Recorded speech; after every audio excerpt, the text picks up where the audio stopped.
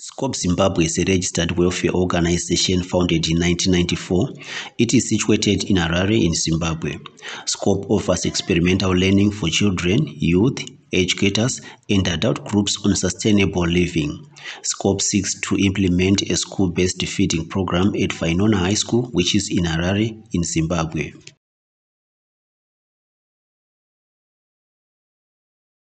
Fainona High School is a government school which has about 650 learners who come from low-income families.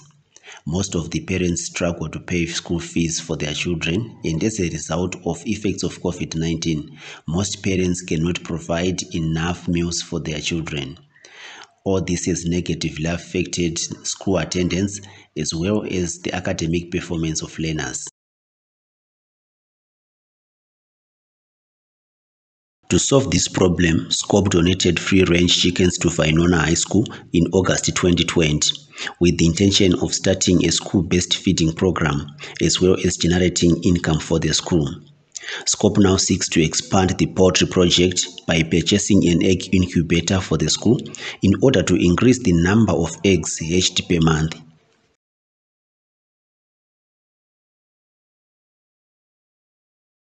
Our objectives are: 1.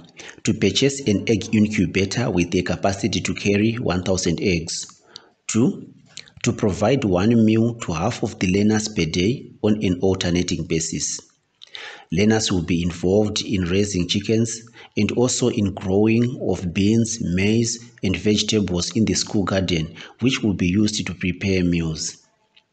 3. SCOP will link the school to local farmers and food markets in order for the school to sell 600 chicks per month and also 100 full-grown chickens per month for income generation.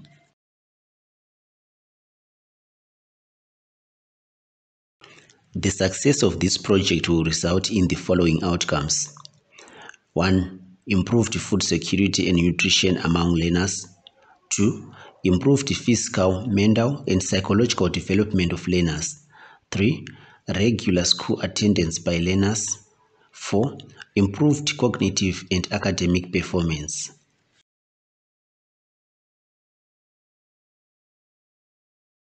We've been working with SCOP for the past 2 years, and I want to thank them because they have helped the school to increase food production through growing of different vegetables, fruits, and other crops.